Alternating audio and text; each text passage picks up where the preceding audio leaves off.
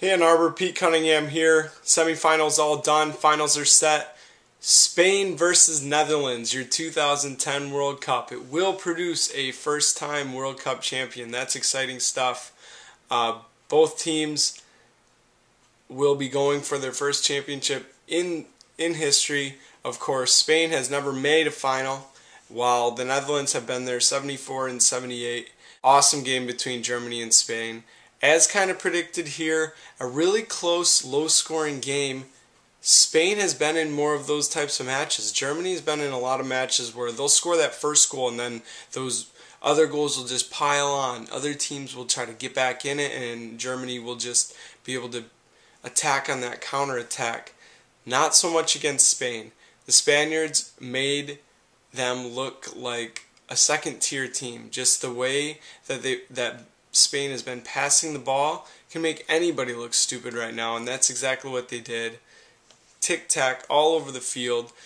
It's kind of unfitting for Spain to get the only goal of the game on a corner and not for it to come at the end of a long series of passes, but hey, they'll take it. They're on to the final. It's the fourth time that a team has ever made the final after losing their first game to open the tournament. None of those teams have ever won the tournament, so Spain is going to be trying to correct that.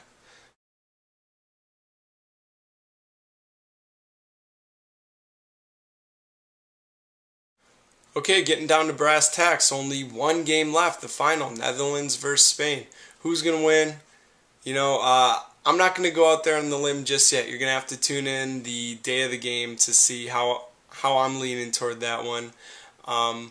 That gets to how many video casts we're going to have. Because the third place game is actually quite pointless, we're not going to have a video cast that day, but we're going to have one the day before, the day of the final, and the day after to wrap things up, and also that day after the final, Monday that is.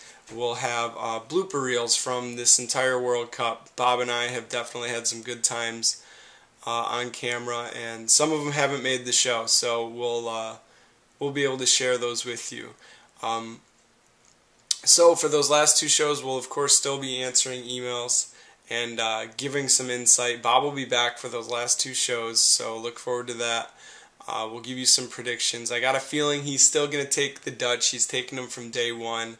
I'm not sure if I'm taking Spain or the Dutch yet. I'm well out of the pool, which I think Bob won that as well. But we'll announce all that, wrap things up on Sunday and Monday, so please check back with us.